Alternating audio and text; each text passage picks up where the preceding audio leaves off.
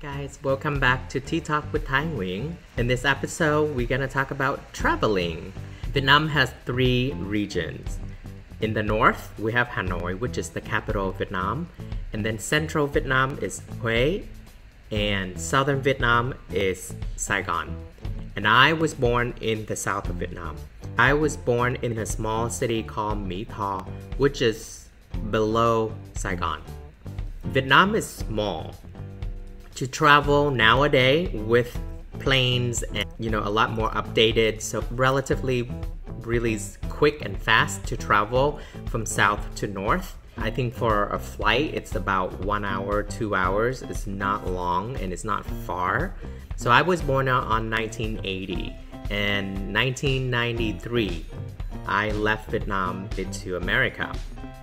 So between the age of when I was born into the age of 13, we didn't have the means to travel, from south to central to north, from Saigon to Hue to Hanoi, and we didn't really have a reason to travel. Now that I'm older and really proud where I come from, and I want to go back and explore Vietnam more. Different areas in Vietnam, different regions in Vietnam, but still I don't have a lot of time because of the nature of my work and running my own business. I don't have a lot of time. But when I have some free time, or it's part of a trip to a work trip, then I would squeeze in a short amount of time to explore. So this time I'm gonna go to Hue in central Vietnam, but to be honest, not a lot of time. Literally, I have 24 hours to explore Hue. Down by Thai Nguyen.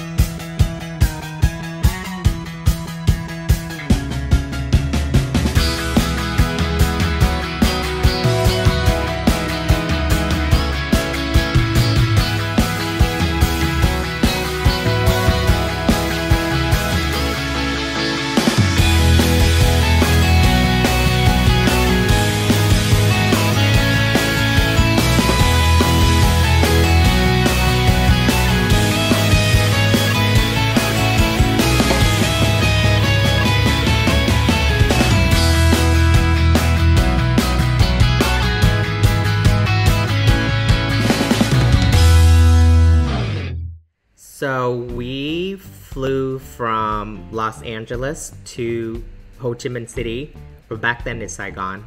It was like, with the layover and everything, it was about 17-18 hours flight. We got to Ho Chi Minh City, we stayed there a couple days, and then we flew to Hue, and the flight is about 1 hour. And we got to Hue around noon time. And it was just short, smooth, easy flight. And then obviously that's during lunchtime. And what do? You eat. I was lucky enough, we got there, and one of my friend's uncle, who's a taxi driver, automatically we asked him, was like, can you be our driver for 24 hours? Just take us to all the local places, the local restaurants, our hotel that we're gonna check in, all the local iconic monuments, what Hue has to offer. So literally he is the tour guide of Hue because he's the taxi driver. He knows the ways and he knows where we can go in 24 hours. Besides eating, sleeping, we want to go to all these places. He was driving and then he came up with the whole schedule for us, and I was so happy. The thing about me traveling is that I like spontaneous things. I don't like to plan things, and I don't like to, unless it's work, then we have to go by the schedule. I don't want to travel with a group of tourists because then we have to follow their schedule. I don't like to follow the schedule. I like to eat whenever I want to eat, and I like to sleep whenever I want to sleep. I don't want to follow by a schedule in order to have fun, because to me, that's not fun. That's not exploring. And I like to do the local thing. Sometimes I don't need to do the tourist attraction thing. I just need to do the local thing. I want to feel and be in the moment at that place the most authentic way. He took us to this place called Ba Đỏ, which is like supposed to be the local hotspot for all the Huế authentic traditional food. Bánh nậm, bánh bèo, chả cốm, bánh khoái. I think there was a lot. Like we literally order a full table of food, and the portion are very small. Like they comes in like 4 or 5 pieces. It's not a lot, so we order a lot just so we can try everything. And did we finish everything? Not really, but we want to try as much as we can.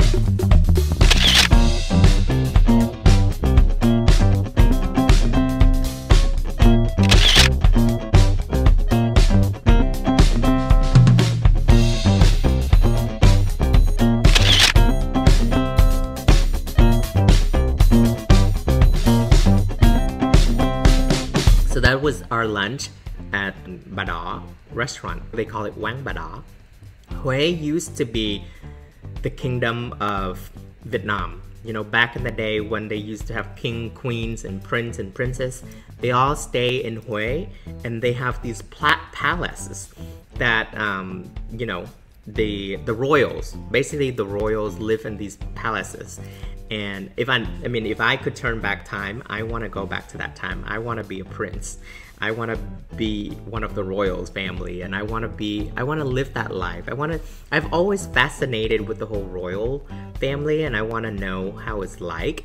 And especially back then, the costume are amazing, and I'm all about traditional costume. You will see when we get to go to these palaces. No one's living there now, so now they are more like a tourist attraction.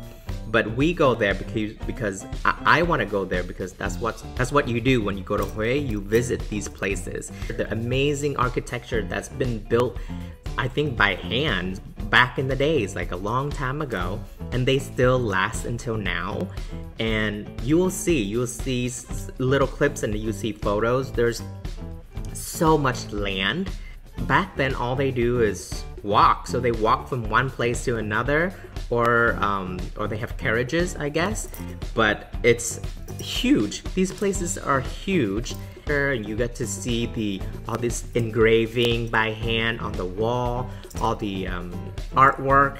It's beautiful and it's amazing. And I was so inspired by this whole trip. So the first place he took us is Nguyen, which is one of the king at the time. I'm not so good about history, but this episode is not about history, so I'm just telling you where we went, and then maybe you can go back or you can do your own research about these places. And if you have the chance, you should definitely visit these places. So Nguyen, it's my first time in Huế.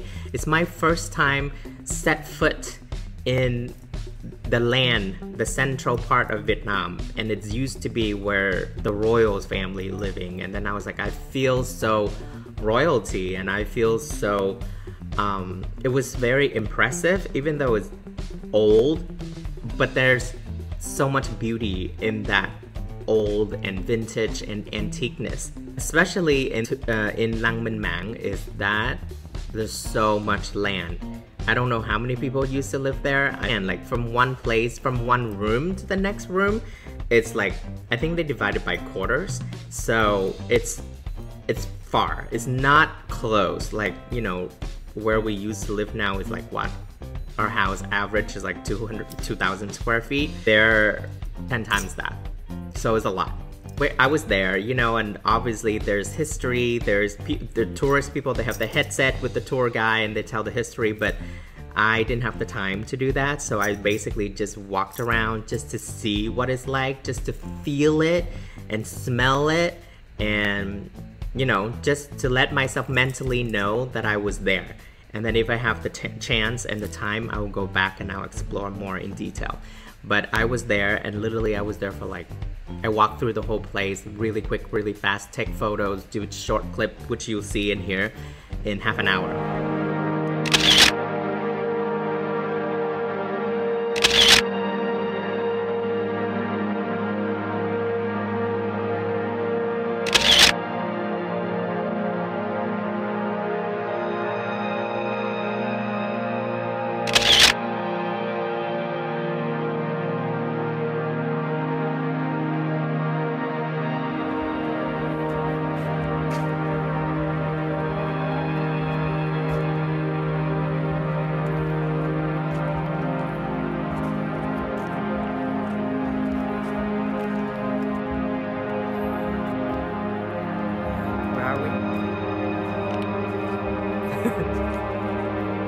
No, Minh tomb.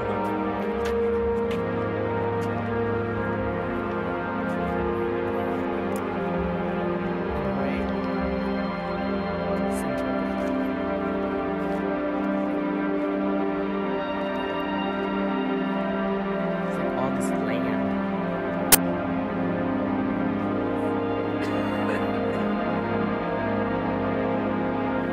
We're only here for a day.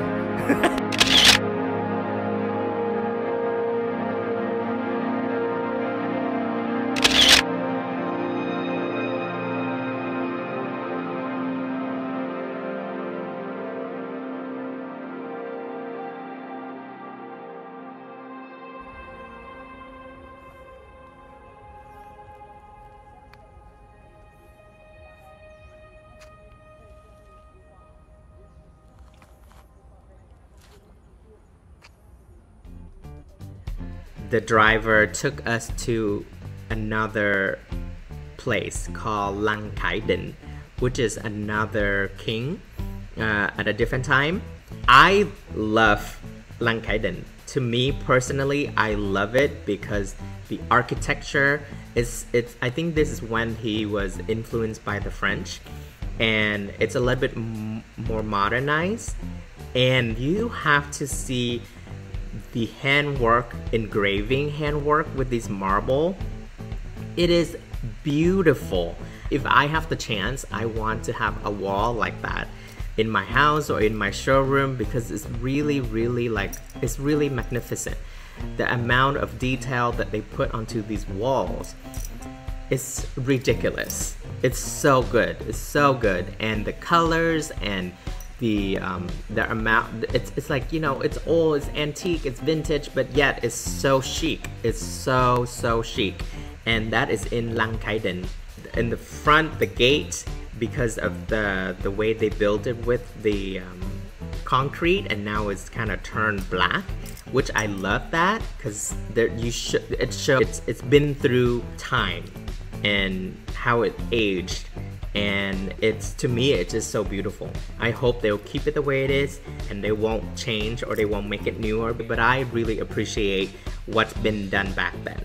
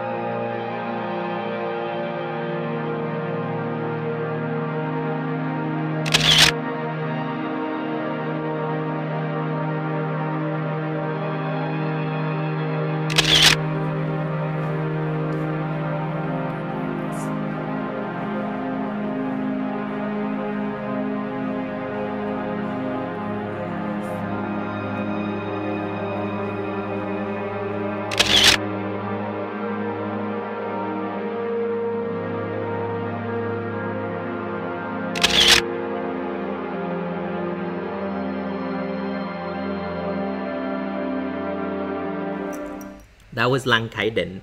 And then we went to another Lang, which is Lang Từ Đức Từ Dụ, which is another king.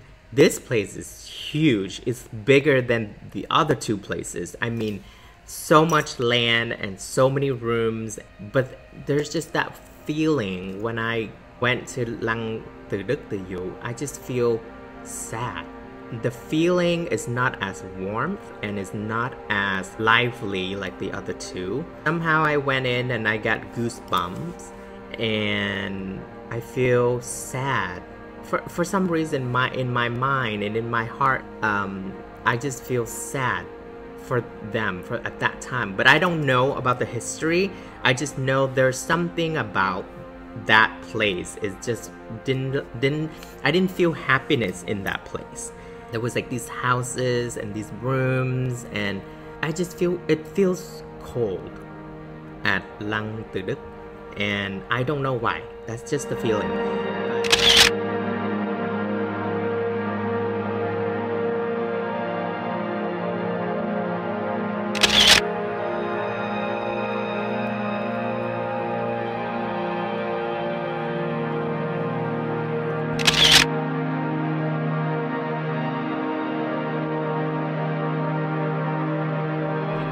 All these places, they closed around 5 or 6, so we can't really go. So basically, I just give you a brief timeline. Is that we landed around noon. We ate for like an hour until 1, and we have literally between 1 to 5:30 to visit these 3 places, because that's what the driver told us.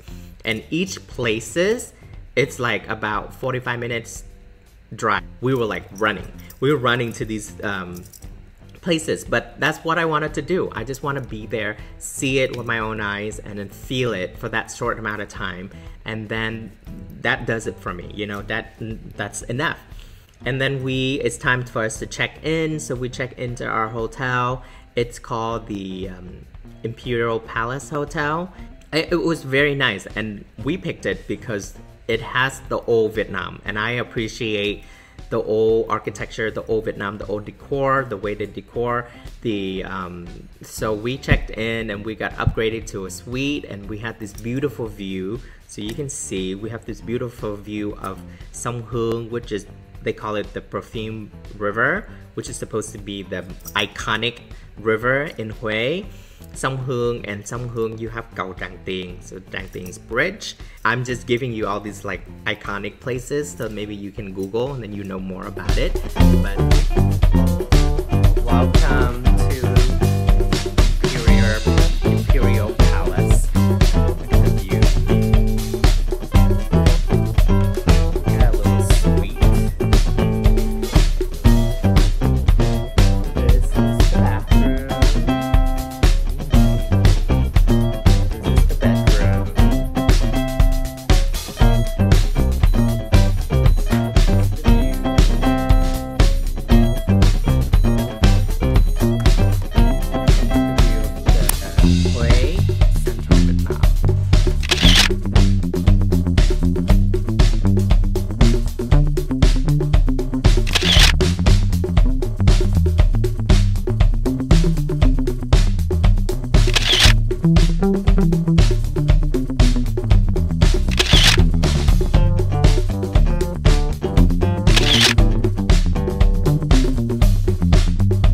Into our hotel, and then we had dinner in our hotel. By that time we let the driver go home because it's kind of late at night and we don't want to bother him at night. And then we went to check out the river, Sông Hương River and Cầu Tràng Tiền at night, because at night it's really pretty with all the lights, so you can see. And it's one of the tourist thing to do is you go on this boat. You go on this boat, and these boats, they have live entertainment. These local singers, they perform for the audience. So you have to pay a fee to be on the boat. That fee is including the boat and watching the performance. But then when you are watching the performance, they recommended you to take pictures. So the photographer, you pay for your pictures. And when you take pictures, you can do these floating lanterns on the river. And they recommend you to give flowers to the performers. And you pay a fee for the flowers, and it's fake roses. It's not real because they can reuse it. And then, but they also recommend, so you pay a fee to get these roses, but then they recommend you to put more money in the roses because the performer get the money that you put in the rose. They're very creative and clever in terms of like, you know, getting fees, but we didn't mind about it. It's not a lot. It's the tradition that these local singers they sing. Could be like extra income for them. I have to say I felt good that we did that, because then at the same time I appreciate our tradition and helping the locals. These people, they're good. They're not bad. They're good. They sing live. It's also a way of making a living, but then they're passionate about it. You can tell when they sing, they're passionate about it, and we want to help as much as we can, so we did everything. We went on the boat, we paid the fee, we took pictures, we paid for the pictures, we paid for the roses, we put money in the roses, and you know, that made us happy.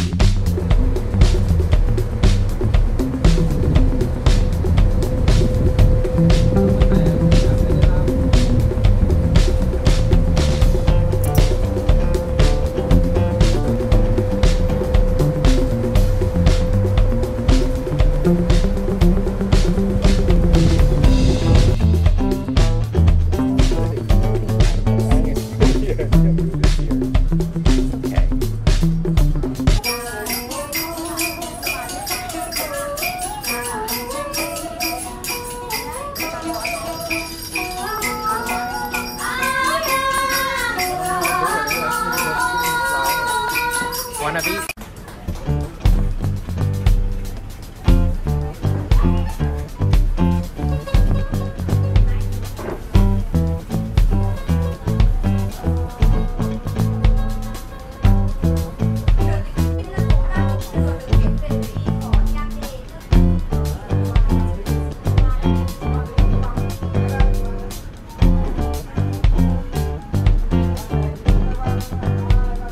So from the river to the hotel is like 5 blocks, which is not bad, you know?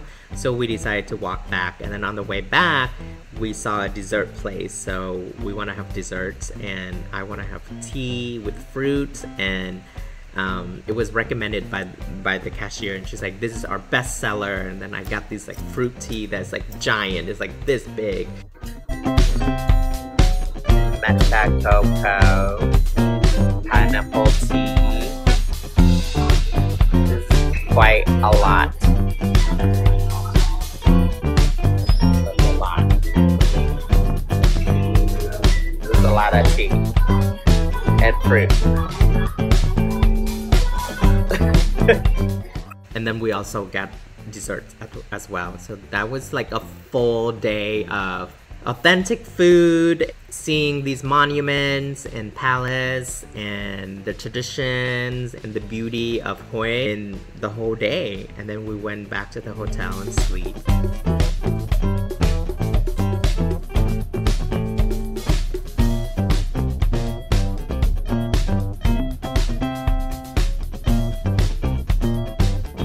The next day we woke up, and then there was like, you know, we have the breakfast at the hotel. It was like a buffet, traditional Vietnamese food, and we ate a lot.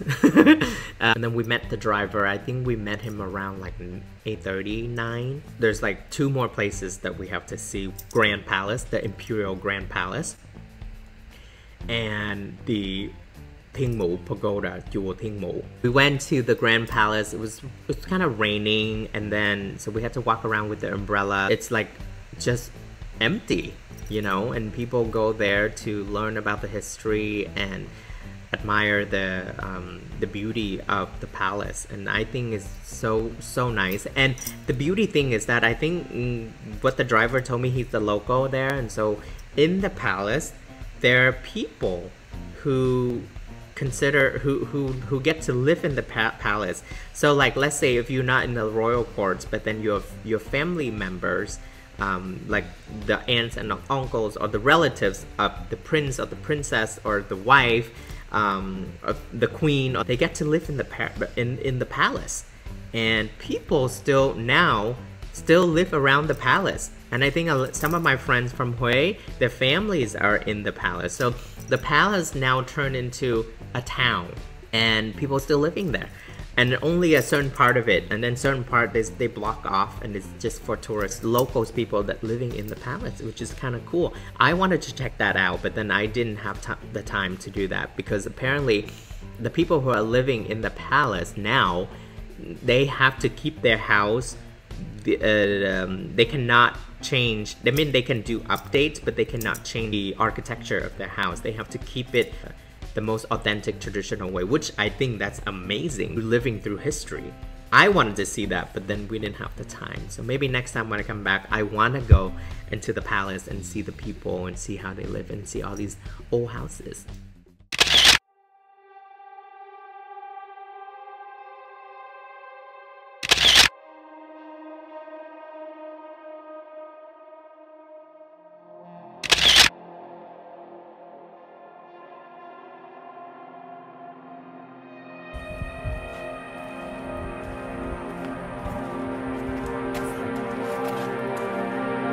Abandoned palace.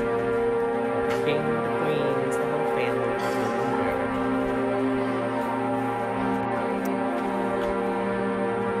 Here we go from the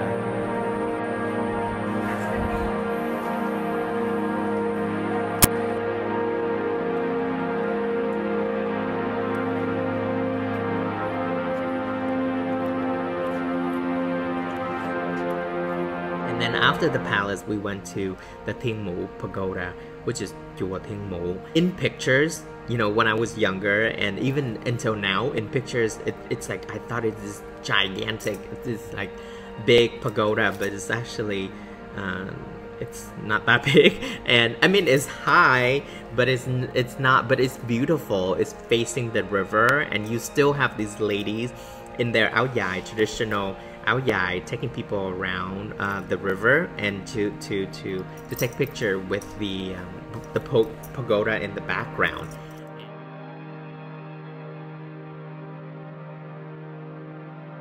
When I was there, they block it. You cannot go inside the pagoda. You cannot go up.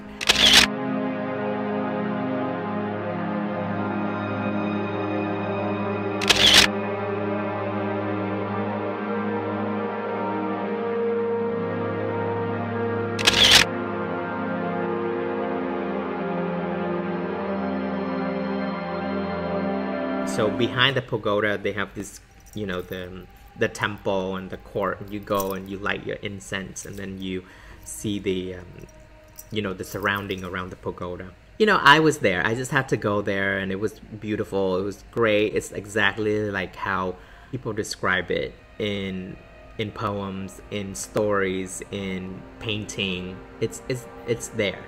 It just, I was expecting it to be bigger, but it's not. But it's still beautiful. It's still amazing, and I was so happy that I get to see it in person.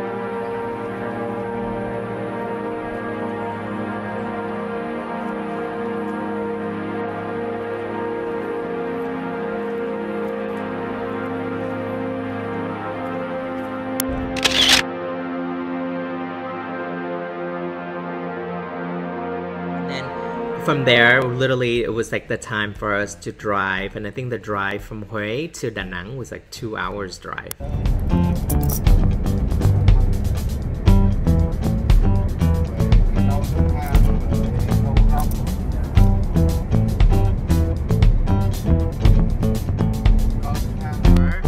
For those people who are Vietnamese, and if you are the people from Huế and you have your certain feeling about these places, I would love to know too. Please share with me in the comments.